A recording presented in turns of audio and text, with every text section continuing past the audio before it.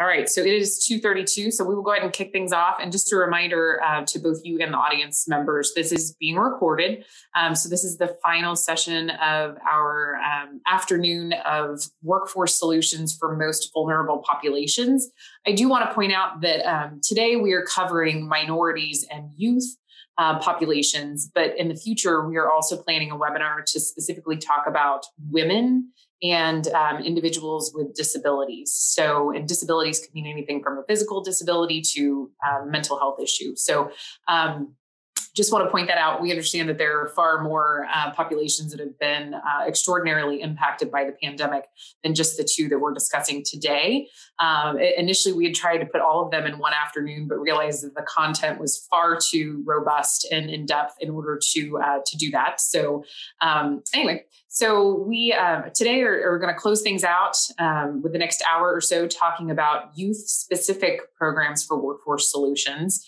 And so I have with me today Vince Bertram, Kenneth Harvey, who goes by Kenny. Is it okay if the audience calls you Kenny? Okay. 100%. All right. And then Dennis Parker. So all kind of experts in the industry, very, very different backgrounds. So that's why I was hoping that you could give just a little bit of a brief overview about your company. So Dennis, we'll start with you. We'll go to Kevin, and then we'll finish up with Vince. So Dennis, if you'd like to just kind of tell us a little bit about yourself and what your organization's about. Thank you, Andrea, and greetings to the virtual world out there that I don't see from my end. My name is Dennis Dio Parker. I work for Toyota Motor North America. That's our North American headquarters for Canada, U.S., and Mexico. And very specifically, I work in education and talent development. In that role with Toyota, we developed a program that is known as FAME and the FAME Career Pathway.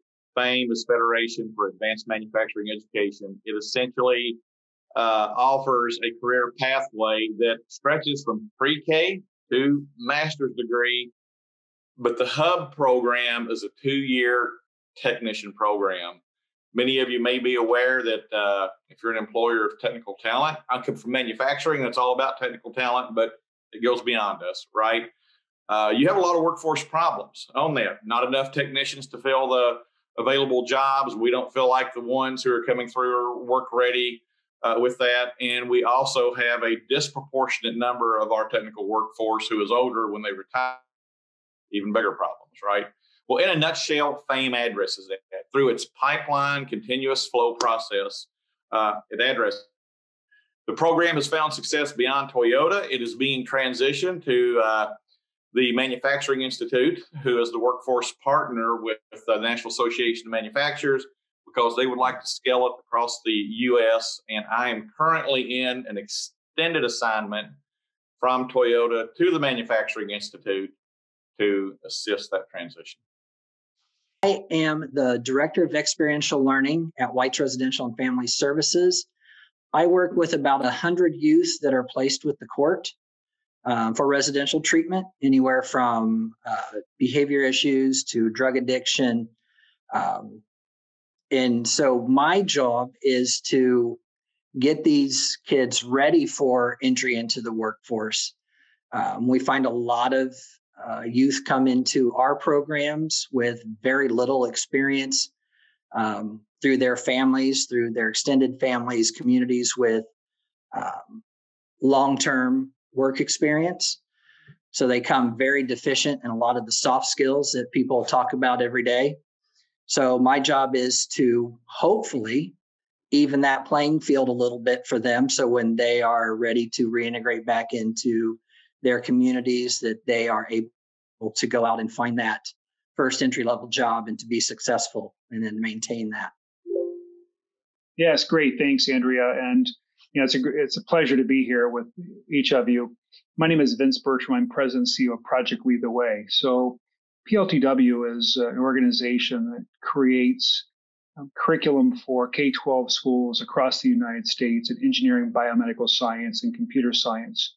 And we train thousands of teachers every year on how to teach in a project-based classroom.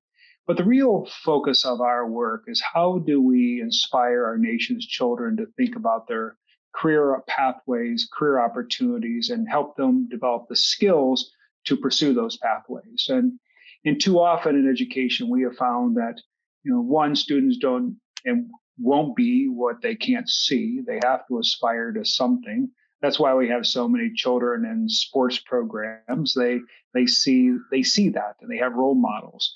And we need to provide them role models across multiple industries, across our economy. So we focus a lot on career learning, but we have discovered that it's not the traditional pathway that's going to inspire students to pursue STEM in general or manufacturing, that it's really around a set of skills that students have to develop and confidence that they can pursue these pathways. So we focus on problem solving, critical thinking, communication, collaboration, ethical reasoning, and then bringing that with career learning, we set students on pathways to enduring careers. And we currently operate in over 12,000 schools nationwide in all 50 states. We have millions of students participating in our program. And finally, we really try to make strong connections with great industry partners. Dennis mentioned Toyota's work and what Dennis's vision for what's happened in FAME. It was his thinking and his vision that helped create that. But we were proud to partner on the very beginning of this and helping grow that type of program. And so thinking about how we partner with small manufacturing companies to large multinationals around the talent pipeline. And that's where that's the intersection where we really spend all of our time thinking about how we make a difference for America's children. So again, very diverse backgrounds, very diverse missions, but all kind of holistically making an impact on our youth nationwide. So I'm really excited to kind of dig into some of the questions that I know that we discussed that we're going to go over. You will notice from time to time that I'm looking down. It's usually because I'm writing down some of your one-liners. You all have some amazing insight. And so we want to make sure that we get that information back out to folks after the webinar is over. So we're going to keep the video and we'll post it on our YouTube channel. But beyond that, we really want to make sure that people have some takeaways here. Because if they're anything like me, whenever I attend one of these events, I'm like, oh man, I wish I would have gotten that written down. So we've got a team of folks hoping that we can do that. Vince specifically, I feel like I could get this on a t-shirt. Kids will not be what they cannot see. I think that that's so important. When we look at putting together plans and programs, kids really have to be able to see that opportunity. So I think that's some really, really good insight there. Okay, so we're going to go around and I'll ask questions kind of in the same order as what we did for our introductions, just to keep things somewhat orderly. I may interrupt myself every now and then and interrupt our order just to kind of keep you guys on your toes, but for the most part, we'll stick with that. So our very first question, Dennis, is going to be for you. So we know that pre-existing workforce issues have really been exacerbated by the pandemic. So putting our young people to work, 24 and younger, we know that that was a problem prior to the pandemic. But what has the pandemic shown us as an opportunity to move these things forward in a way that would not have occurred otherwise? Thank you very much. So looking at that from the opportunity perspective, Andrea, I would probably think of this on maybe 2 or 3 different levels. So immediately, I believe, again, along with everyone else, the pandemic has been the great disruptor of our age that we've lived in ourselves, right? It's like nothing that we've seen in our generation. Everything changed. And so the initial reaction, I think, might have been, oh my gosh, this is bad, right? And certainly from the aspect of the pandemic, it certainly is.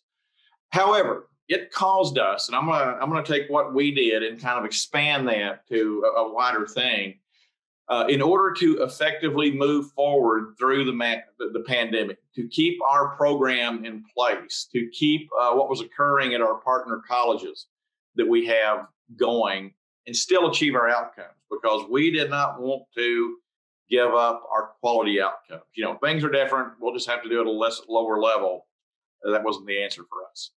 We had to think out new ways of communicating, new ways of engaging, ways that we could change, do different processes and achieve the same outcomes we had to reimagine how we would provide our training to the trainers or to the leaders and providers, the chapter leaders and college leaders. And so we did that, right? Bringing many bright people together, thinking this out, and we did that. So at this first level, I'm going to address what we find out is this. We found effective ways to navigate through the pandemic. And now we realize, and we're not out of the pandemic yet. Let's keep our fingers crossed that we can see it in front windshield there, right? We find that many of the things that we did are going to carry forward for us beyond that. They're going to actually make us stronger. We're going to be more effective in what we did. We accelerated many of the ways that we saw to improve. And so as we come out of the pandemic, that's going to be a big help, right? Well, what are two places that goes to, right? One, I think that everyone who is involved in this circle that we're talking about today. So how do we reach to challenged populations, right? With that, how do we communicate with them? What works with? I think the innovative thinking that the pandemic drove and many of the solutions that came out are going to assist us in making that outreach more effectively. And I think it's going to assist us in thinking of ways to have them, the students or the learners or the people who will come in to be employees, right? How can we make their journey more effective, lose less of them on the way, get more of them to the end where they have a great education that will be a sustaining tool to them throughout their life to maintain employment with that. So I think those are maybe some of the most important values. We had things that are going to be temporary, right? I mean, we got financial assistance, we got grants for workforce and colleges and so forth, but those will come to an end. But I think we learned so many innovative things in this outreach. That's what will carry us further. Sure. Excellent points, Dennis. Thank you. All right, Kenny, I'm going to kick things over to you next. Same question, and I'll repeat it just briefly. So pre-existing workforce issues have really exacerbated workforce issues that were there prior to the pandemic. What are the opportunities that you see impacting positive change in the workforce environment because of the pandemic? With the population I work with, we all know that the entry-level job that a lot of these kids were looking at, it's fast food. It's, introductory retail type of work. That came to an end.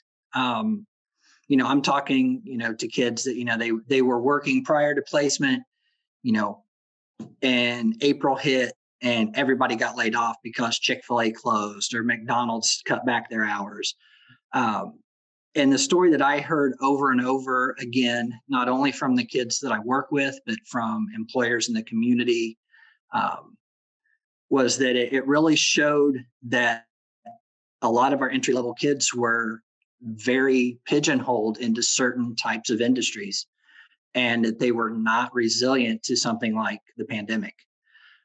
So I think the opportunity that comes from that is just the realization that we need to find as a community ways to not have our kids starting off their work experience with, do you want fries with that? We have to diversify that entry-level job for kids that may still be in high school. We have to think out of the box, and we've got some local community employers here where we're at that are very willing to work with us to think outside those boxes that I don't think really would have been prior to this. So I think that the opportunity coming from this terrible pandemic that we're all living through still is that it's allowed the willpower to think outside the box to come to the forefront. Those are excellent points, Kenny. The previous panel, the big kind of takeaway from that seemed to be that deliberate plans were really the answer for minority populations. I'm already starting to hear kind of a trend with you all that partnerships are really important. So I'm just wondering if that's going to be something that Vince is going to touch on just a little bit. So Vince, I'll go ahead and hand over that same question to you. What are your thoughts there? Of course I am. So, I can address some of the partnership issues as well from our perspective. And, but let me start off. I think when I look at equity or the inequities that existed in our education system prior, I mean, they're real. And I've always believed that our education system is one of the most inequitable things in our society. Right. And I can provide evidence of that. Just go into schools across the country, go to suburban, high income type of schools, and go to some of our most impoverished school districts and just look at the inequities that exist. I mean, they're front and center, and every policymaker in this country knows it. They've seen it. They just haven't done anything about it. There's never been a sense of urgency around this. And then my concern around the pandemic has been, yes, it has exacerbated these inequities. They've become front and center. We've seen students who don't have access to internet and broadband in their communities. They don't have personal devices.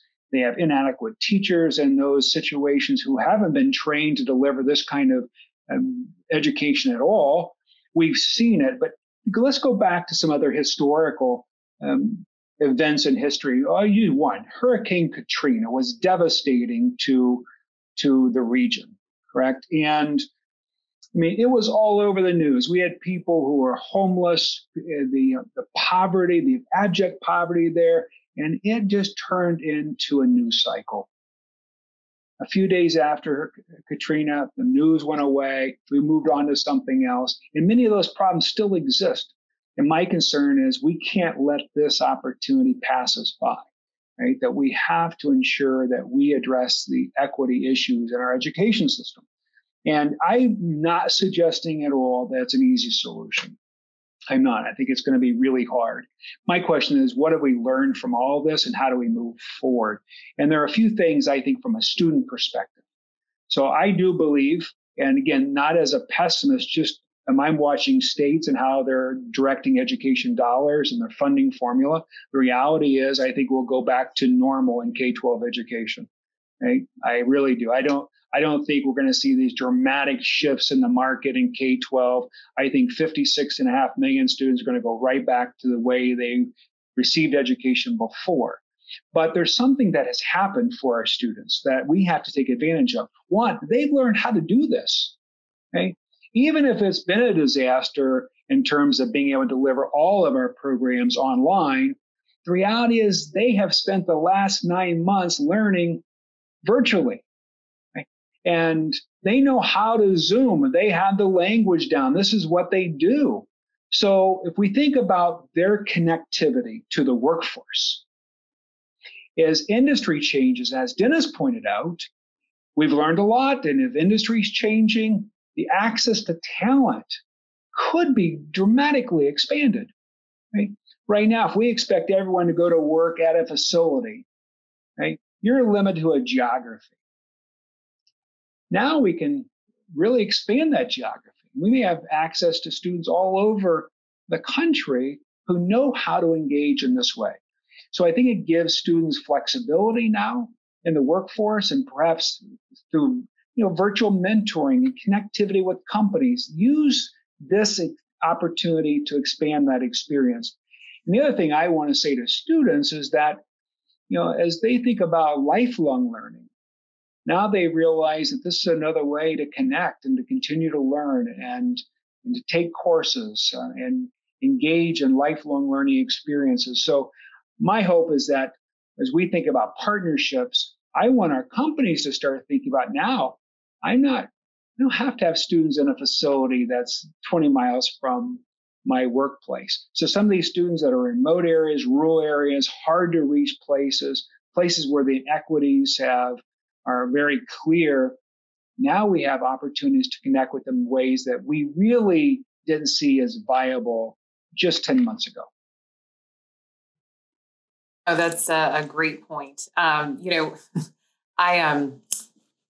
I work remotely. I will continue to work remotely, even post pandemic. Right. And so, I'm constantly aware of the fact that, my workforce, talent, and then, my coworkers, they can come from anywhere in the country. So, I think I'm hoping that you're right, Vince, and that the youth that are getting ready to graduate from high school and college and whatnot see the world kind of more as their oyster, right? So those are great points. So, so Dennis, we're going to go back to you for the next.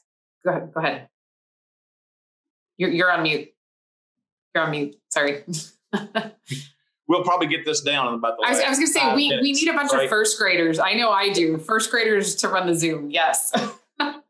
And that's actually where I'm going with my comment. I want to actually enhance something, just briefly enhance something that Vince said. So Vince, you did a wonderful job of explaining how the unexpected need to begin using new technologies by youth, Zooming, that whole bit, is giving them a set of tools they didn't have before in which they can use to great effect, right?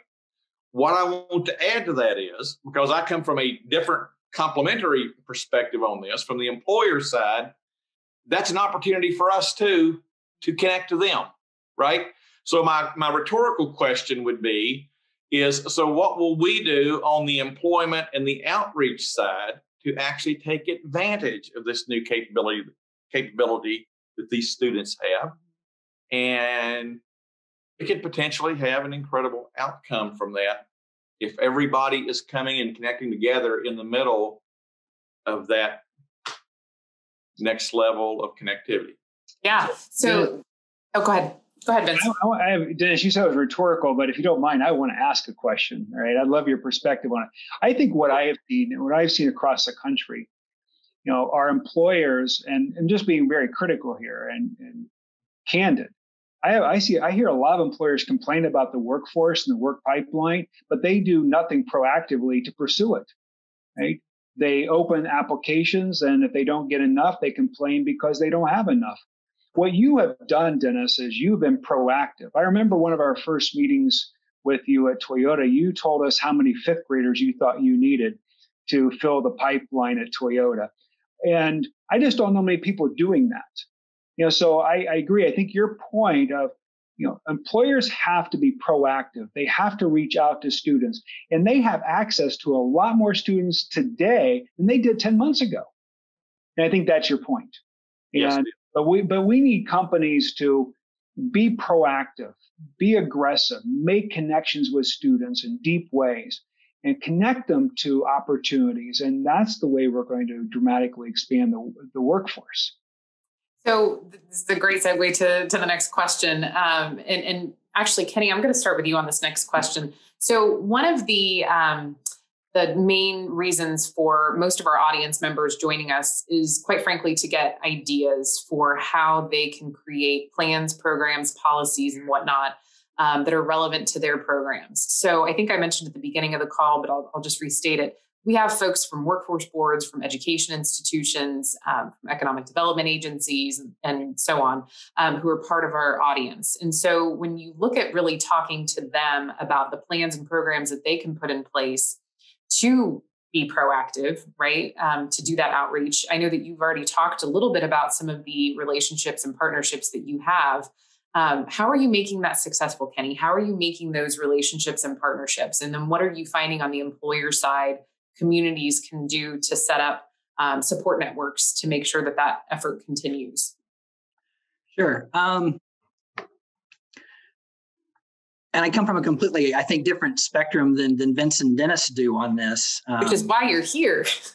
Wonderful. And I will say, when it comes down to the practical application of some of these policies and procedures and ideas that come from the state and workforce boards and communities, the one thing that I would always suggest when I'm talking to people at Workforce Development or Work One or Work Indiana, whoever I'm talking to, is on a practical level, it has to be workable. It has to be something that when I'm sitting here with 20 kids that I'm working with trying to find placements for jobs when they leave, that I can say, what are the needs? What can I do? And it's something that I can actually get done. So many times in the workforce world, there's a conversation, and half of the words that people are saying are acronyms for some program that's just been developed, or it's getting phased out, or it's getting changed, or unfunded.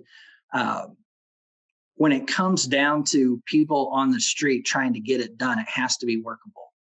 And some of that comes in two ways. One, there has to be a good line of communication from the top down on what's available and how to access it. And I think there also needs to be a real relationship, not just with business leaders or people in the community who are, driving a workforce board somewhere, but with the actual people who are going to be in that workforce.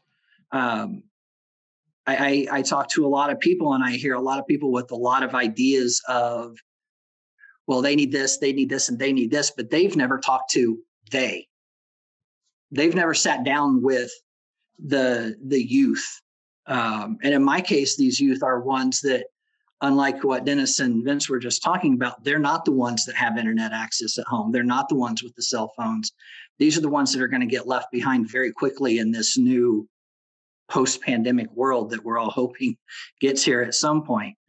So there has to be a real relationship between the community leaders and the demographic that we're talking about, in this case, the youth. There has to be a comprehensive approach. It can't be driven from one segment. I mean, there's education involved. There's, the state with workforce development involved. There's community leaders involved. There's people like me who are running small, in the whole realm of kind of who we're talking with today, kind of insignificant programs involved. But we all have to have a voice at the table to make sure that nobody's getting left behind. And I think it comes down to relationships, and it has to be that the relationships continue to be maintained from the top down. And there needs to be a good line of communication.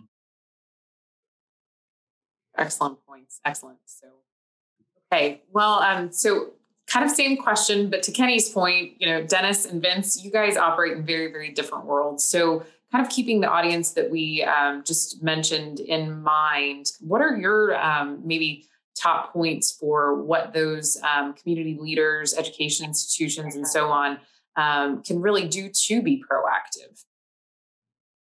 I'll let either one of you go. Who wants to go first? Vince? Go ahead, Dennis. Okay, I think three things for me. Okay, one, as we come out of this, is at a policy or a program or a development level, I think a refocus on what programs actually work well. What programs make a difference? What programs reach and do what we're trying to do, as opposed to those programs that are less effective in doing that. So I think that is one thing for us to look at on a wider basis. So if we have something that's working, we have something that's doing it, how can we widen that scope, and how can we support that more? Second thing I would look at is I'm going to say collaborative efforts here. I may not get this exactly right, but I think I see collaborative efforts in probably two directions that would help here. But here's one way I'm thinking of it. Let's say we come up with a great program, right? It's just this most awesome program in the world, and everybody's engaged with it, and we've got all the partnerships, and we know it's going to work. Cool. If we can't get students to that program, if we can't get them through that program, we still fail.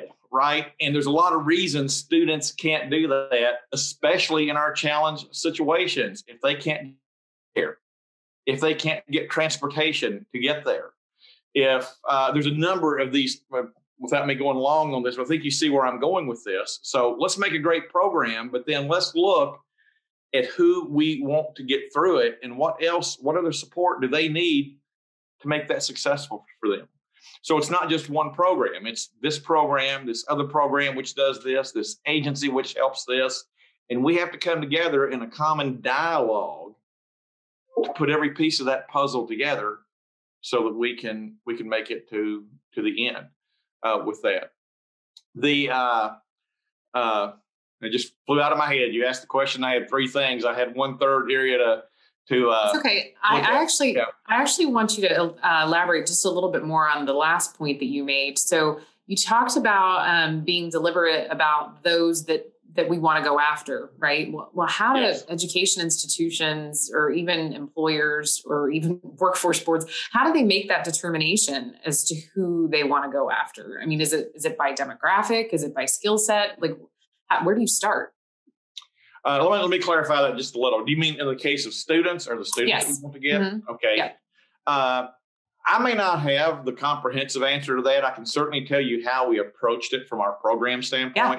And some of these aspects, Kenneth, I don't know if they'll all get there. I think touch on some things you said, right, with that.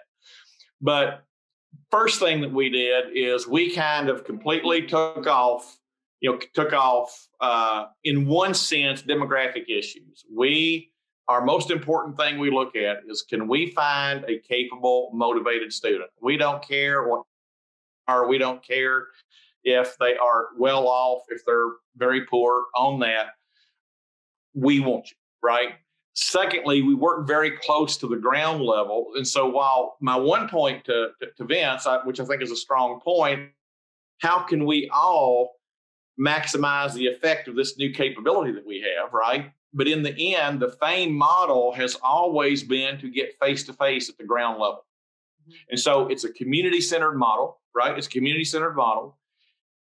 It connects the practitioners of FAME and face-to-face, not on a paper thing. It connects the practitioners of FAME to the schools and the kids in the classroom face-to-face with that. When we do that, that connects the kids to us, that connects us to the kids, that connects us with the teachers who are the collaborators. They are the ones who can then reach out to the kids every day to help bring them along, right? And so in that sense, I think where you're going is we don't have a definition that we really want this one or we really want that one in the sense of looking at socioeconomic, anything like that. And then the last thing I'll note is as those kids come forward due to whatever reason that they do, we work to actually, which I mentioned a minute ago, right? We work to get the systems together that get them to the end. So I hope that was where you were going with that. It is. Yes. Yeah. No, absolutely. So thank you for that. And one of the things I just want to say before we kick things over to Vince, I know that there was an excellent Brookings paper that was written about your program and some of the successes that it includes. And it does talk a little bit more about the way that you all go after students and things like that and how they're chosen. And so I will be sure to include that in some of our wrap up notes, but thank you for clarifying that, Dennis. I appreciate that. So Vince, I'm going to kick that question over to you. How can communities and community leaders be proactive to get some of these programs off the ground? Yeah, thank you.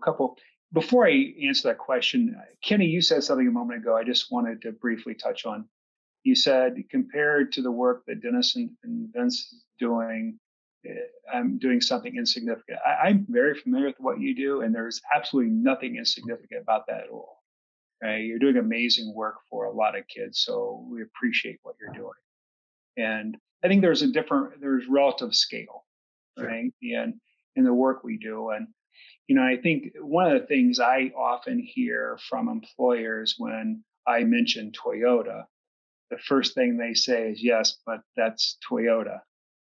And, there was a time in Toyota's history going back several years ago where they were on the brink of bankruptcy and quality was not part of what they really talked about. And it was that transition where a focus on quality and talent allowed them to become one of the top companies in the world and one of the most studied companies in the world. But it wasn't always like that. And I think we also talk about companies like Atlas Holdings and, a private equity firm with manufacturing facilities all over the country in small rural communities that are doing the same thing. I would really ask all of us to think deeply on a couple of levels. One, are we really actively recruiting students at a time in which we should recruit them?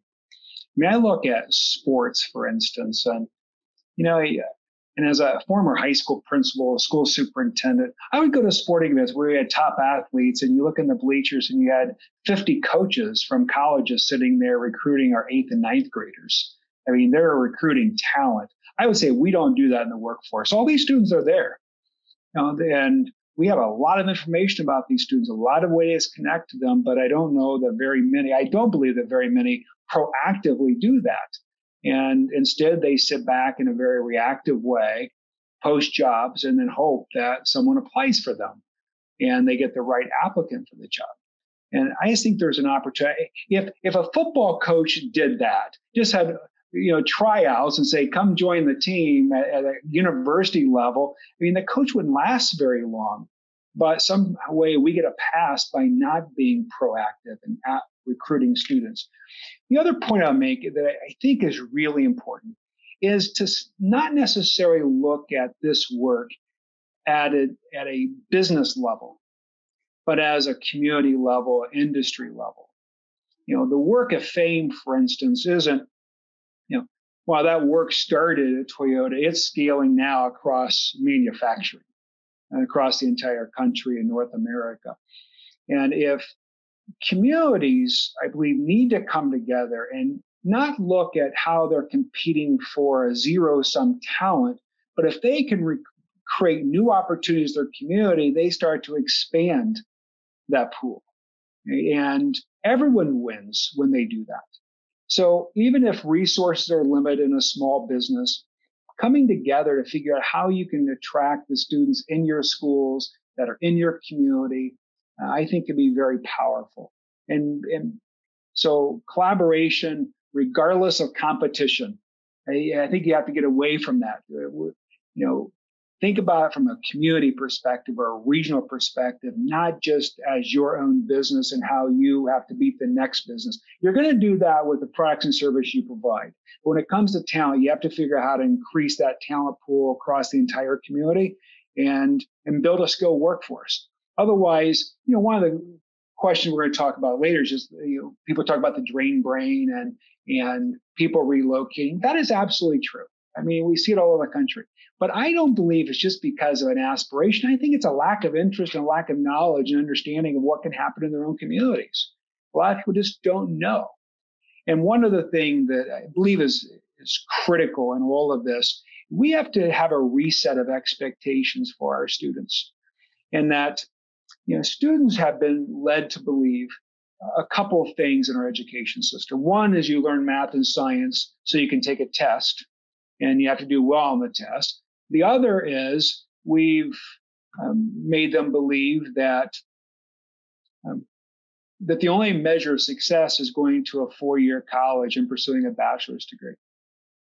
And I think both of those things are wrong.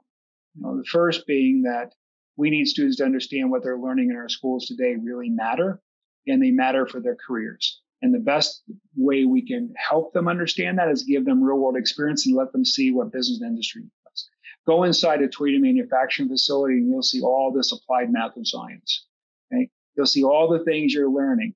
And it's not just at Toyota, it's really in every industry. Get students in your businesses, let them see what you do and how what you're doing is making a difference for a lot of other people in that supply chain, or if you're the final product that's going to market, wherever it exists, students need to better understand that.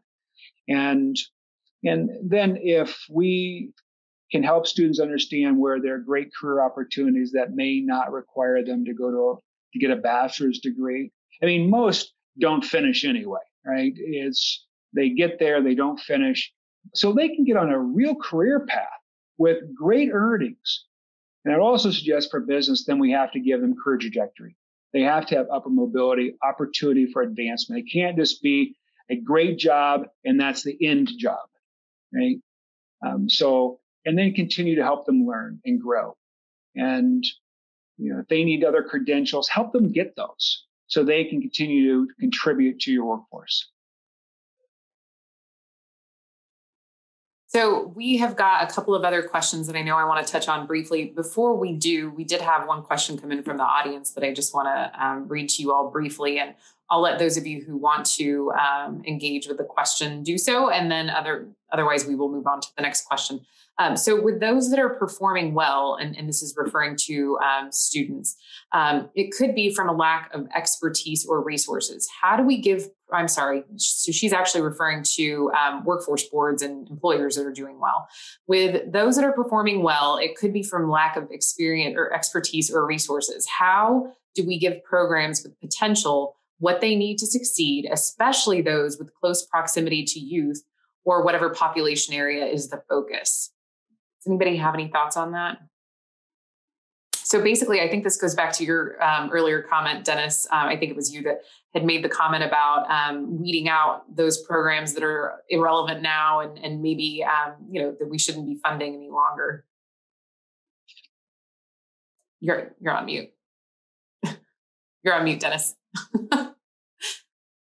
Also, too, I'm apparently experiencing some bandwidth issues here, which is not usual. Oh, you're fine. I hope this will last through. First, Andrew, I'm not sure I listened both times you hit it. I'm not sure I actually understood. I think based on the first part of what the questioner said entirely.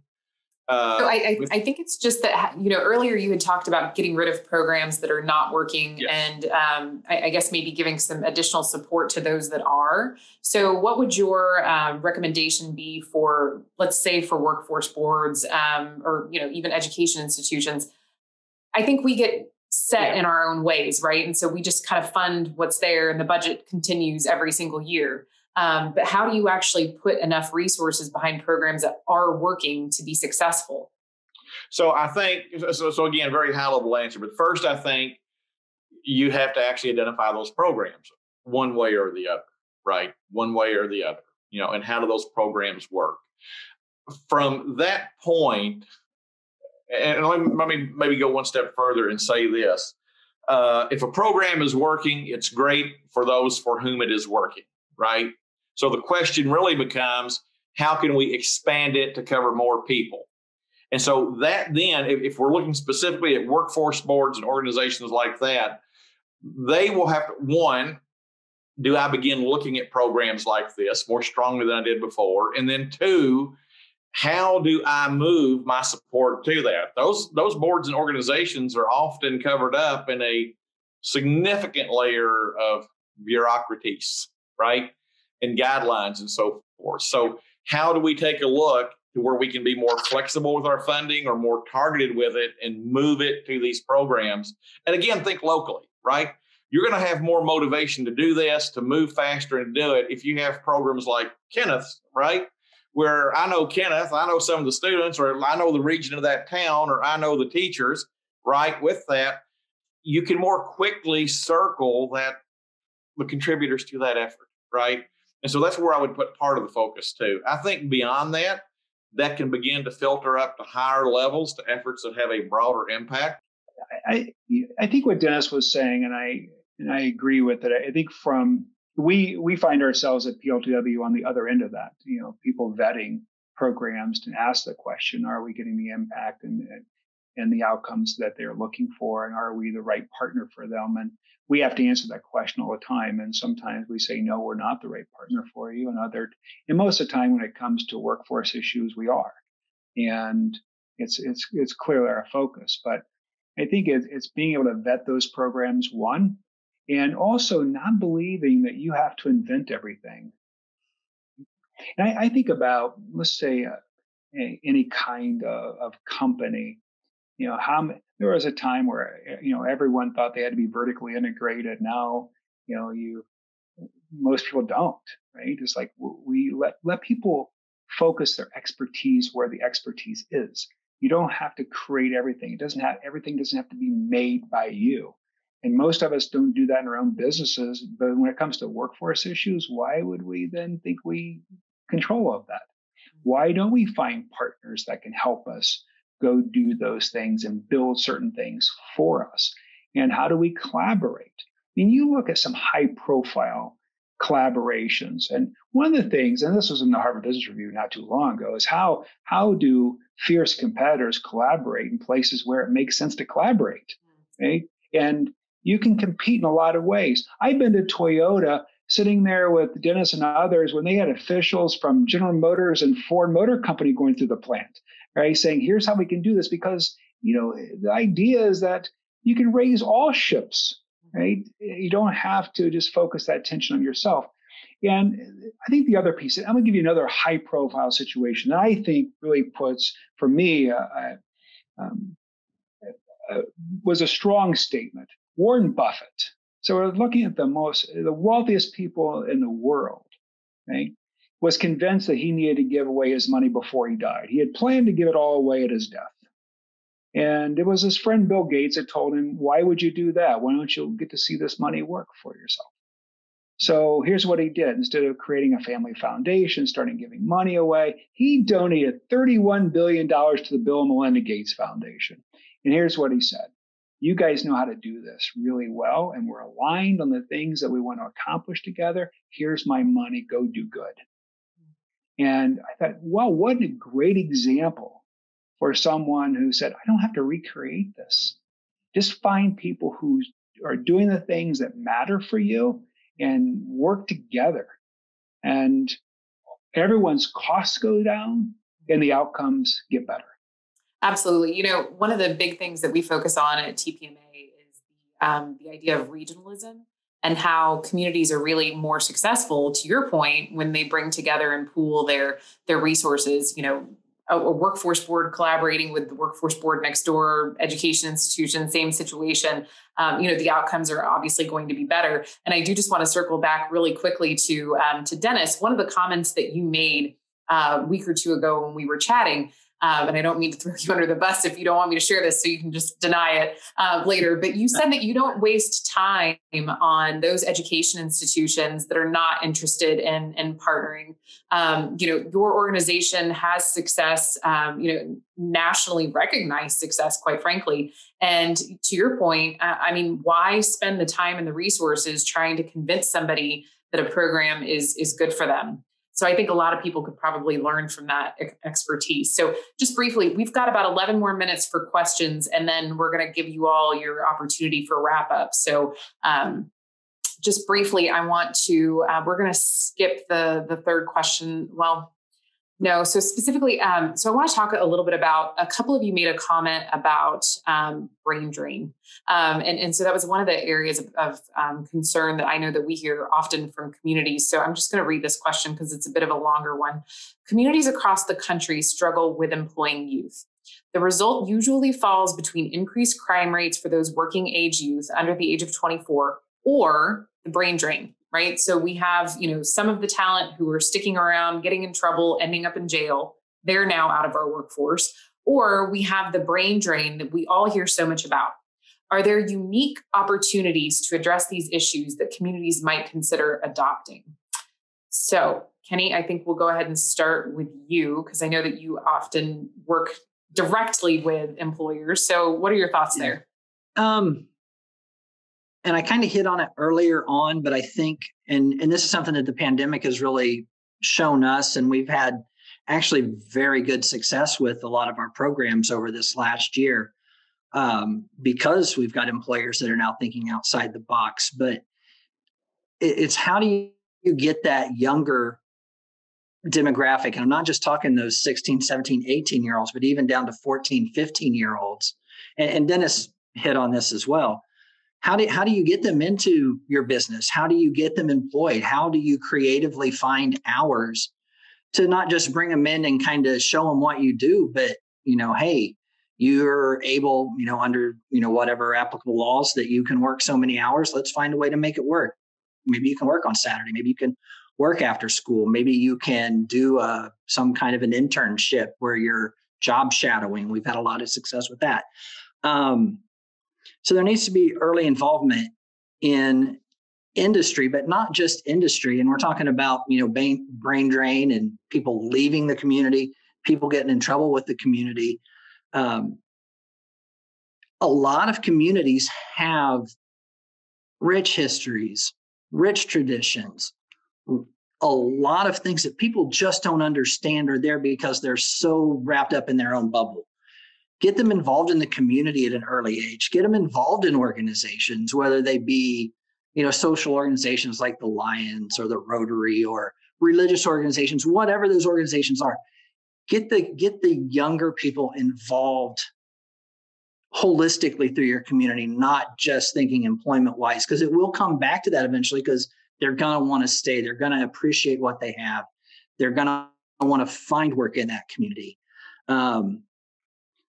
There needs to be opportunities for advancement. And this was also brought up earlier that, you may give somebody right out of high school a really decent job for an 18-year-old, but there has to be opportunity for that to grow. It can't maintain at a $14 an hour job for the next 10 years. There has to be advancement. There has to be pathways to either move vertically or horizontally, but there has to be some type of growth. People just don't sit in the same job for 30 years anymore. There was a time when that happened. It's just kids today aren't going to do that. And there needs to be some extra auxiliary benefits in the community. And this is where I think the partnership with businesses in the community has to come together. There has to be other things. And we saw this with Amazon looking at Indianapolis for one of their second headquarters. They were looking at what are the recreational things, how is the public transportation, what kind of sports, what kind of food, what kind of cultural events take place. Communities have to partner with business to increase those. If I'm working in a town of 10,000 people in the middle of nowhere, Indiana, but I can tell you what, we have grabbed on to the cultural history that we have, and we are making it grow. People want to come here and experience what we have now. That wasn't the case 20 years ago when I left here and moved down near Indianapolis. It wasn't. It's here now. And those type of things employers can benefit from by partnering with the community to grab those kids that are already here, that already have all of this talent, and keep them. But it's a holistic approach. It's a partnership. The best things that we've had happen over this last summer have not been through big state programs or federally funded programs. They've come through the relationships we've built with local employers, local community groups, our local vocational training center that has bent over backwards to help us start a welding program, a regional healthcare provider that's providing CNA opportunities for our youth with no cost to us. And those didn't come from big program things. Those came from those relationships within the community. And I think that looking holistically at that will be a huge increase going forward. Well, and I think the work that you all do is not only inspirational, kind of as Vince was talking about earlier with the population that you serve, but just the size of your community and the size of your staff and things like that. You all do some amazing outside of the box things. So thanks for sharing that, Kenny. So Dennis, I know Kenny touched on some things that are probably pretty near and dear to your heart, especially when we talk about career pathways and even potentially sharing a workforce. But I'm going to just kind of briefly repeat this question, then you can pick up on what Kenny said, or if you want to address something differently, feel free. So communities across the country struggle with employing youth. The result usually falls between increased crime rates for those working age youth under the age of 24, or the brain drain that we hear so much about. Are there unique opportunities to address these issues that communities might consider adopting? And you're on mute. Go ahead. Like I said, minutes, right? We'll get it down with yes. that. So maybe no surprise again, come back to fame, right? But I'm going to maybe a little bit different angle this time in relation to the question. So as we were developing the vision for fame and what fame would be and how it would work at the practical level, we actually tried to think about these issues, right? Now, we thought about them from a uniquely business-oriented standpoint. Here's a quick example on us. We would like somebody to, Kenneth is exactly right. Studies show that, today people are staying with their employers not as long as they did. Doesn't mean we still don't want them to, right? So what can we do? What can we do to keep someone with us longer? That has a business outcome to us, right? So with that as a background, I'm gonna say this, Andrea. With that, I think one of the answers to this, it's both simple and it's complex. Here's the simple thing: most people want to stay where they grew up. Now, we don't always think that in that 16, 17, 18, oh my, this is the worst place in the world. Can't wait to get out of here, right? One of the jokes I tell people is I spent 20 some years trying to figure out how to get out of Kentucky and 7 more trying to figure out how to get back in, right? What will keep somebody locally? If you have connections and if you have a good job. Give them community connections, give them a good job. There's the magic pill, easy to say. Now, here's how we approach in fame, right? We've got to make sure we have good jobs. To have good jobs, we have to have well-educated people who can do good work and make that company competitive and make that company grow, right? In order to have talented and good workers, we've got to improve the educational product, and we have to effectively draw people locally from that, right? So I would say this in the big picture, again, coming from fame. It's built on a local model. The heartbeat, as big as this program is, the heartbeat beats in a community. Local schools, local students, local employers, and local supporters all working together in one circle to make it happen. We connect. Our primary focus is the 18-year-old student. We do have others come in, but there comes your thing. We're picking them up at 18, and if we can engage them, educate them, and employ them, you're probably not going to have a lot of the crime and so forth in that 18 to 24-year-old window, right? With that, we have built additions to fame beyond that 2-year program, beyond that connected employer. Our placement rate at graduation is 85% with the sponsoring employer immediately after they graduate. Great for the student, great for the employer, right? But what about, do you have future opportunities? Can you go further? So I won't go into all the details of fame, but in light of that, guess what we did? We built in seamless, connected, educational additions that take you further if you want to go. Right now, we have 2, very soon to announce the 3rd bachelor's degree, seamlessly connected to the associate degree at the 2-year level. We have 2 master's degrees with that. So who wants to go further? Who is energized to do that? We've got it built in for you and at more advantage than you just finding a school on your own. We graduate kids out of the 2-year program with no debt, right? And so if the message is not, hey, guys, think about fame and take it, that's not what I'm saying. But I do think we're doing some things in fame that directly address what you're talking about. Those kids are going to get a better education here. They're going to get a job here. They're going to stay here. We don't have the brain. And we have people who connected to the community and motivated to improve the community. Excellent points. And with my economic developer hat on, I'm always like, trying to get people to stay, where they grew up. That's definitely a challenge that even the economic development folks face. So Vince, same question to you. Yes. Go ahead. No, see, yes, it's really the points that Kenny and Dennis have made, I think, were outstanding. And Kenny did a wonderful job of thinking about this as a community and how we approach this. And just to highlight 2 points, you think about, what do people pursue? So if you start to backward map or start to think about root cause of any particular problem we're trying to face, when students are going through K-12 education, they're often talking about careers, and they're going to pursue economic prosperity, and they're going to pursue a quality of life. And as a community, if we can't offer either one of those, they're going to go somewhere else. And if we're not proactive in helping them understand and engaging them in the community at an early age, they're going to pursue it somewhere else. What's interesting is we have them in our yard. We have them right there in our community. And everything else they generally read about, and they go pursue something that's really unknown. We can provide a real substance for them where they live. I spoke to a Rotary Club yesterday in Michigan, virtually, but they had a group of students participating in their Rotary Club, and I think Kenny mentioned that indirectly. I think it was just great. They were saying we're connecting with our youth and our community and showing them how to be a part of that. So I think all that's been said, I think, is very, very good. And so how do you invest in your community? How do you increase the quality of life, a cultural opportunity for students, and career pathways and career trajectory, I think, are really important. I want to highlight a couple other points that I heard in this conversation. We talk about employees wanting to stay with their employers, and we want them to stay longer. I will argue that is not a student problem. That's an employer problem.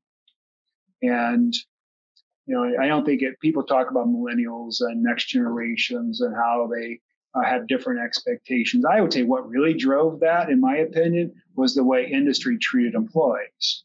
And, you have companies with quarterly returns and layoffs, and, we've started to treat employees more like a variable cost than we have an asset. And if we're going to treat employees that way, why would we expect that they treat us better? Okay? And we have to invest in them. We can't say to them, just come here, do the job, and we're going to get the value from you. But the only value we're going to return to you is an hourly wage.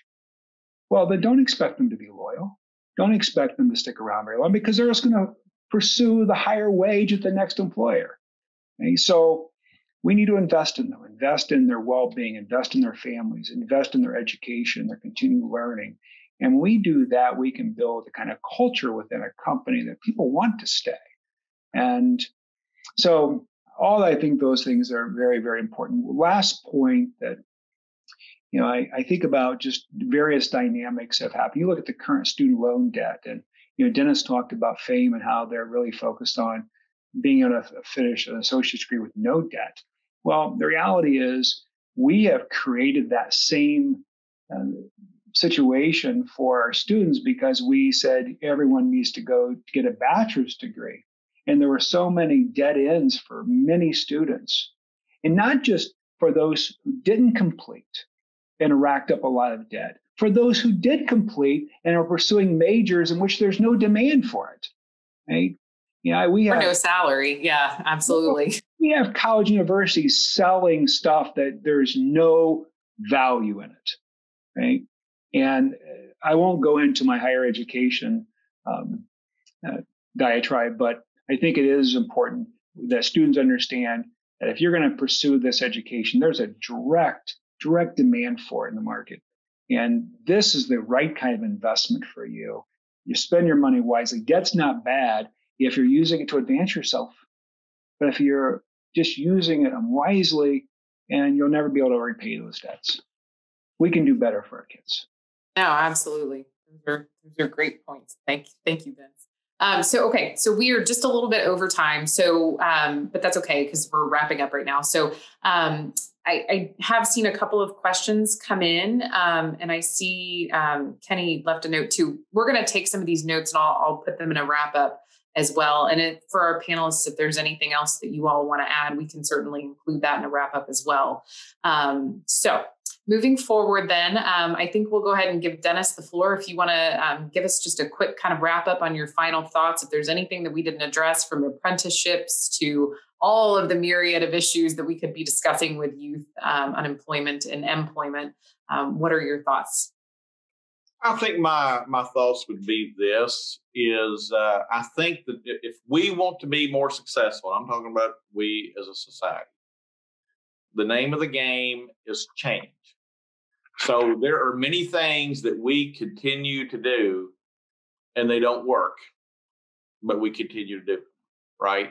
How do we, I won't hit the details of this, but for example, how do we effectively reach out to communities of color and to females to bring them into STEM careers and specifically into technical careers in a much greater proportion than they are now? Well, whatever it is we're doing, it's not working, right? So whatever the angle you're looking at this problem toward, challenged youth and so forth with that, if what you're doing and what you're thinking is really what you've still been doing, you've been doing before, and unless it's giving you a return, you probably need to think about changing that, right? And then that change needs to go across the board. Employers need to change. By the way, Vince, I agree 100%. The issue of if, we're not keeping people in jobs longer than they have, they're moving, it's an employer problem. I agree 100%, right? So what do we as employers need to do to improve that? What do schools need to do to better align what they are doing to the workplace community that's out there? What do we need to do to better direct youth to the jobs of the future? STEM jobs, right? Of course, I'm an advocate of STEM, and that's how FANE came about. But if we have increasing technology, if we need more technical workers with greater capability, and that's where the jobs openings are going to be, and they pay more, what are we doing for the students? What are we doing for the employers? What are we doing for the communities to move students in that direction? Not a whole lot from what I've seen, or at least not a whole lot effectively, right? So the big picture is it's time for us to change, folks. If you're an employer out there, if you're an economic developer out there, if you're in the education system, it ought to be easy enough for you to figure out. It is for me, from my standpoint, right? What is Dennis doing that's not working? Well, I need to change. And so do all of us. And we need to refocus it into where we want to go and the most effective way to get there, and bringing the players and the organizations collaboratively together to do it. That's it. Well, and if there is a change agent, if we have ever seen one, it is a global pandemic, right? So, I think if that gives some folks some motivation for change, this should definitely be it. So, anyway, so moving on. So, Kenny, do you have any closing thoughts that you want to share? Yeah. Like I mentioned earlier, through all of the struggles and all the hardships and all the awful things that happened that was known as 2020, we really saw a huge increase in what we did. We saw a huge success in our programs. We saw a lot of things that we didn't really think that could happen happened because people were forced, for not a great reason, but they were still forced nonetheless to think outside the box. And with the population I work with, it did bring up some very glaring things that have changed over the years, things that were left out or discarded as the years went on that maybe need to be readdressed.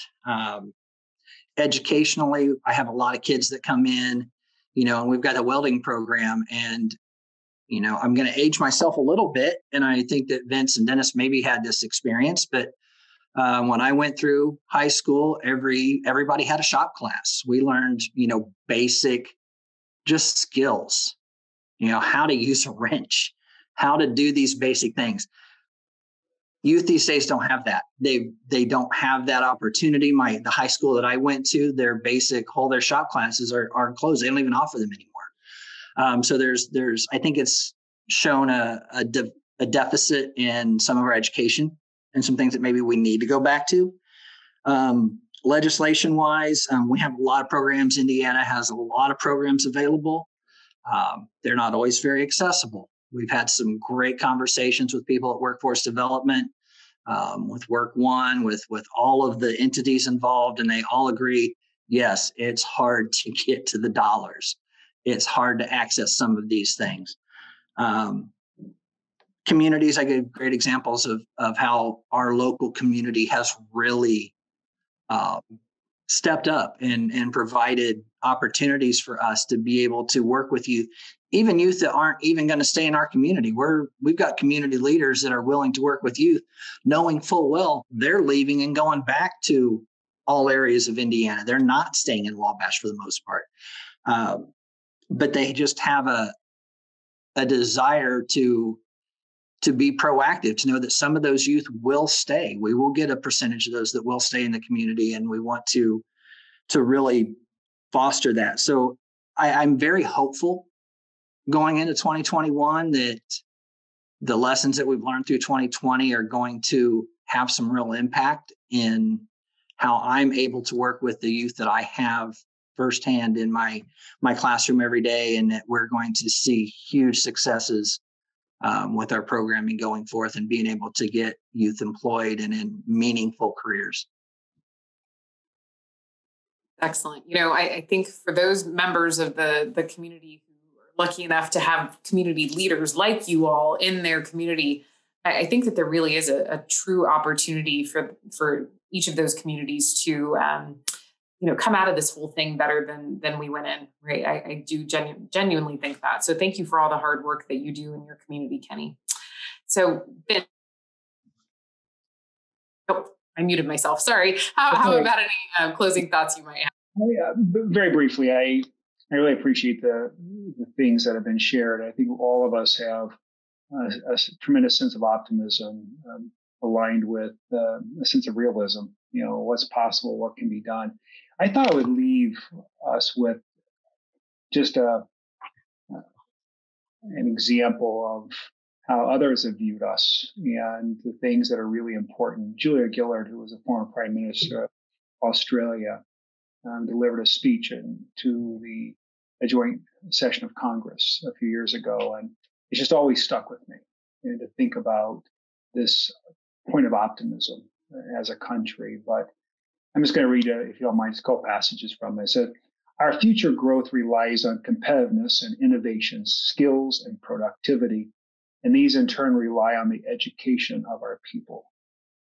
So the eyes of the world are still upon you. You're sitting on a hill, cannot be hidden. Your brave and free people have made you the masters of recovery and reinvention. As I stand on this cradle of democracy, I see a nation that has changed the world and known remarkable days.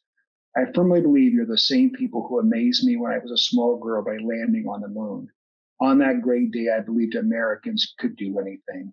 I believe that still." And I go back and read that occasionally because we can do anything. Okay? If we come together as a people and as communities and regions and states, I'm convinced we can get this done. And it's not a people shortage. We don't have a shortage of people. We have more people in the workforce today than at any time in history. We have more students in our schools than any time in history. Okay? So they're there. We just have to connect with them and give them the opportunities and experiences to pursue these pathways. And then we'll continue to prosper as a nation. So thank you for the opportunity to be part of this. So thanks, Andrea. Thank you, Vince. I'm almost nervous to say anything after that last quote in closing. It's definitely, it not only does it hit home with you all and the work that you're doing with youth, but it really does hit home because the panel right before you all, there was definitely a lot of similarities. And if anything I can say from a takeaway, they were kind of jokingly talking about Team USA and about how, our collective efforts to put the most vulnerable populations kind of in front, right? In front of the recovery and to make sure that they come out of this better than how they were originally prior to, March of 2020. That we will all collectively be better. So, Vince, your quote was spot on. So thank you. And I'm sure that will find its way into our wrap up comments. So thank you so much for that. So just in closing, and I do want to point out, we are closing right on time. So 3:45, man, I don't know how many times I've ever seen that happen. So thank you so much for your time. I know that we'll have some additional questions from folks in the audience, and just really appreciate your expertise and your insight, especially from your view, because I know that the three of you have very different worldviews right now in the audiences that you share and participate in with. So thank you so much. And we will follow up again via email with some wrap-up notes, and just really appreciate your time today. Great. Thank you. All right. Take care, all. Be safe. Bye-bye.